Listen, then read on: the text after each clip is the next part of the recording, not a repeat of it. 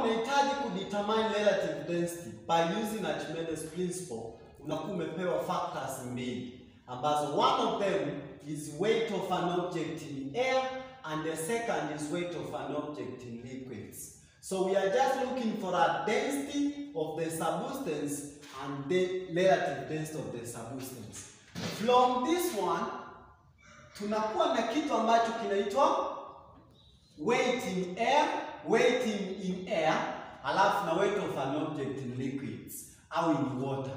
Kwa kutoka hapa, weight in air, that is W1 is equal to 60 Newton. And then weight in water, that is W2, that is equal to 40 Newton. This is what I have. Therefore, the question is to determine relative density, which is equal now to what? And the second is to determine density of the substance, which is equal to what?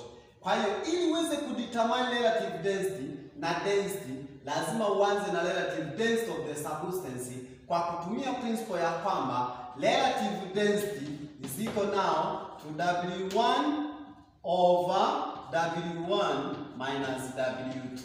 Manake, it is weight of an object in air over velocity. So this is the formula that is definitely used to determine what we call it relative density. Kwa kutumia hii hapa kanuni, tunaweza tukadetermine relative density, where this is there and this also is there. Now, kwa kutumia hii hapa, relative density is equal now to W1 over W1 minus W2. Now, which is equal now, W1 is 60 Newton and W1 is 60 Newton minus W2, which is equal now to 40 Newton. Now, by using this principle, we can determine what we call it relative density.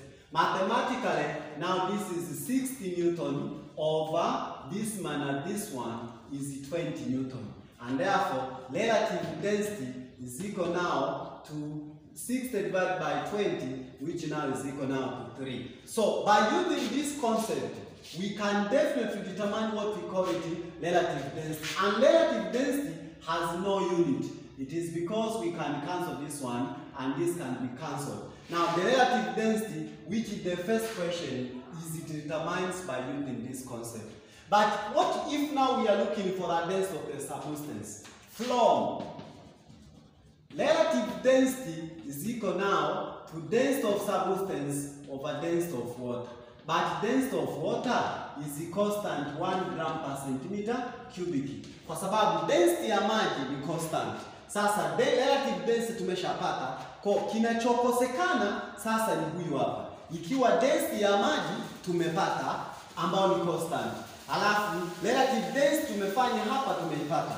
For what next tuna substitute what is missing au tunafanya tu closing multiplication. Tuna close multiplication ambapo tutasema density of substance is equal now to relative density times density of water. Ambao relative density ni 3 times density of water ambao ni 1 gram per centimeter cubic. Ambao sasa kumbe density of substance it is 3 gram per centimeter cubic. What if umepewa gram of water? I mean density ya maji ni 1000 ambao ni kg per meter cubic.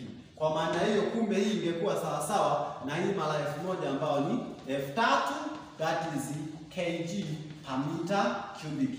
Kwa hiyo kwa kutumia Archimedes principle tunaweza tukadetermine relative density of the substance, na baada ya kupata relative density of the substance tunatumia hii hapa kanuni sasa kudetermine density of the substance, ambayo ni concept ya kutoka kwenye relative density, ambayo ni comparison between density of water and density of substance. Kwa maana hiyo kwa kutumia hii principle ni muhimu sasa tukaelewa kwamba ni namna ambavyo tuna solve.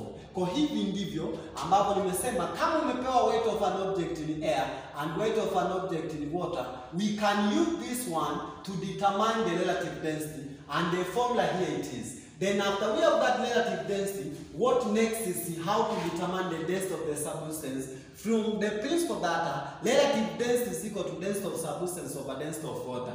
Now, substituting what is given in which data density of water is definitely constant, and this is what we can do. Because this is how we can determine relative density of the substance and density of the substance by using Archimedes principle or by using the weight of an object in air and weight of an object in water. So that is how now definitely we can determine it.